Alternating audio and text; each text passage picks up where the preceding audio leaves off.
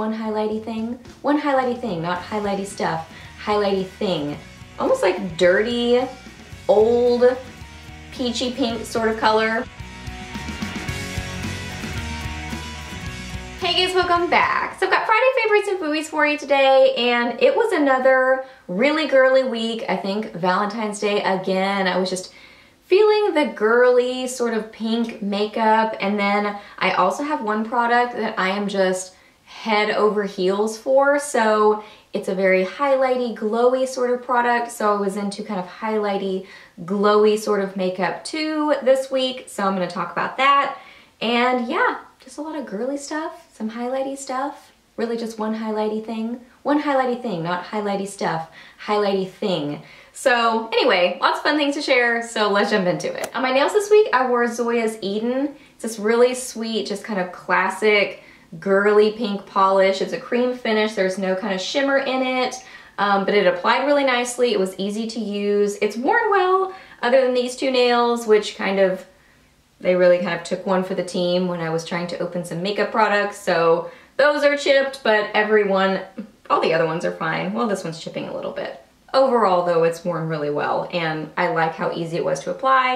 And it's just a pretty shade. I feel like my BH Cosmetics Forever Nude palette is just like a go-to Valentine's palette for me, because I've broken it out around Valentine's Day the last couple of years, and I just love it. Like, first off, I love the packaging. I think it looks very vintage and very kind of 50s, because it's that sort of like, almost like dirty, old, peachy pink sort of color, which that's not a very good description. That doesn't sound very appealing, but it just looks vintage to me. So I love the packaging, but then also I like the products inside. I like the shadows. I've been using this pink as a blending shade. I have this on my lower lash line. This is a great color for deepening up your outer V. They are a little bit dry, but I don't find them to be difficult to use on the eyes. So I think that they swatch okay, but I think that they actually perform on the eyes a lot better than they swatch. Yeah. I mean, swatches don't look bad, but on the eyes, I feel like it's a lot better. And it's nice that it's like a do-it-all sort of palette, that you have everything in there together. So it's just kind of an easy palette to grab, but also girly and vintage, and it just makes me happy to use it. I really like that palette. And then the thing that I was absolutely loving so much this week is the NYX Strobe of Genius Illuminating Palette. My sweet friend Melissa, Makeup Phases with Mel, sent me a little goodie package, and this was in there, and I can't put this down. I've got it on my eyes, I've got it in the inner corner of my eyes, on my lid, as my highlight today. It's just so pretty. I had swatched this at Ulta, and I was really considering getting it, so I was so excited and thankful that she sent it to me. Like, that was just the sweetest surprise. Let me show you some of these. Like, this purple, oh my gosh, I have Leftover Forever Nude palette on my finger, but this purple, that's what I have on the inner corner of my eyes. It's just gorgeous. This kind of like yellowy sort of a highlight. This is the bigger one down here. So this one's super yellowy. This one's kind of a lighter yellow. So this is the lighter yellow. I love them. They are just beautiful. Like, I feel like it's just, if you've wanted to kind of experiment with different sort of tones of highlighters, get this palette, because it's got it all in there. I mean, there are like pinky ones, kind of more bronzy ones, sort of rosy ones, gold. I think the purple one is my favorite though. I love it. Oh my gosh, I have just been going ham with this palette. Like I said, on my eyes, on the inner corners of my eyes, on my cheekbones. I haven't used it on the center part of my lips, but that would be another way to use it too, to kind of like give the sort of ombre, plumper lip sort of look. But it's just beautiful. Absolutely beautiful. I can't put it down. I'm in love with it.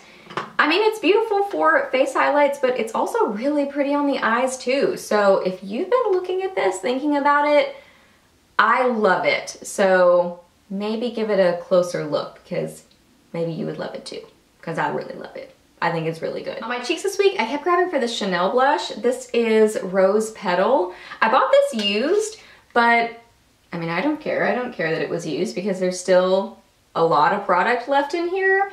And this is just the prettiest, kind of like everyday pinky rose sort of color. I have Jersey from Chanel and I love it. I love their blushes. I just feel like they blend into the skin so nicely. I feel like they don't swatch very well.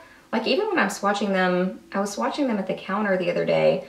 I feel like swatches, they really don't look all that impressive, but something really amazing happens on your face. Like it just, they blend so nicely, they blend effortlessly, and then they just wear really well. I don't know, I can't really pinpoint like why I like them so much because you guys know I'm more of a drugstore girl or like Sephora prices. I just don't really get into luxury makeup a lot, but I really like the Chanel blushes a lot. That's why I bought it used, because then I have a Chanel blush.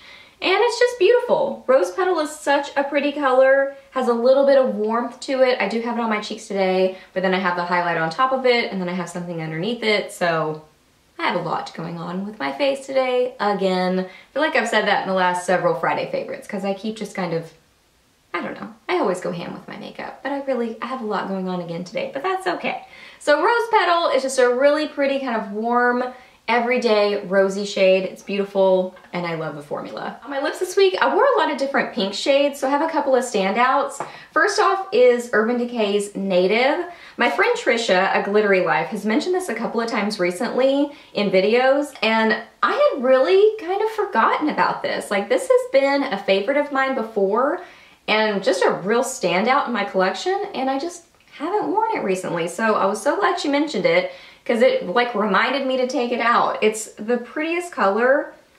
It's really kind of more of a nude, but it's like a pinky peachy nude. So it pulls pretty pink on my lips. I find when I wear it, it looks like kind of more like a light nudie pink. More pink than nude. But it's so beautiful. It's a really nice cream finish. It's very opaque, really beautiful on the lips. It doesn't wear like crazy long, but a good amount of time for being a creamy lipstick, but it's just so comfortable on your lips, and I feel like it's just one of those colors that you would get a lot of use out of. So if you have this in your collection and you've forgotten about it like I had, break this one back out because it's so pretty. And I love this gloss from Buxom. This is in Olivia. This was I got this for Christmas, and it was part of that big like wheel looking holiday special edition set. So this was one of them in that set. So Olivia, it's a very shimmery gloss, like especially when you look at it in the tube. It looks very shimmery, but that's what I love about it. I've been into shimmery glosses recently. So it's kind of like a raspberry red sort of color, and it's got some purple micro shimmer, some pink, and some like raspberry red sort of tones to it. Really pretty. I'm wearing it over Native, so you can kind of see what they look like together. So really, I mean, you don't see like a lot of glitter on my lips. It just kind of looks shiny. So it's really pretty over something, but also by itself. So you can see it there. It just like catches the light so nicely. Isn't that pretty? So it kind of like that purpley shift sort of like catches the light. Ooh, I love it. So it's overall kind of like a raspberry pink color, but then it has that different shift to it, which really makes it interesting and fun. These do have like a plumping sort of feeling to them, but I would describe it as more like a cooling plumping sensation versus like a tingle. Some people would maybe say like a tingling sensation, but I think they just feel kind of cold on your lips. But I do feel like they plump a little bit, which is a nice little added bonus.